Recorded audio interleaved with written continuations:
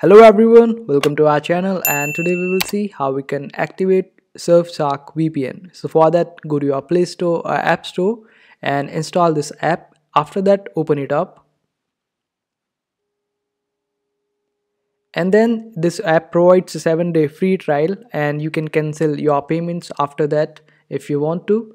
So just create a new account by giving your information, and after that just log into your app, and then you will be able to activate your Surfshark VPN. And that's how you do it. I hope this video was helpful.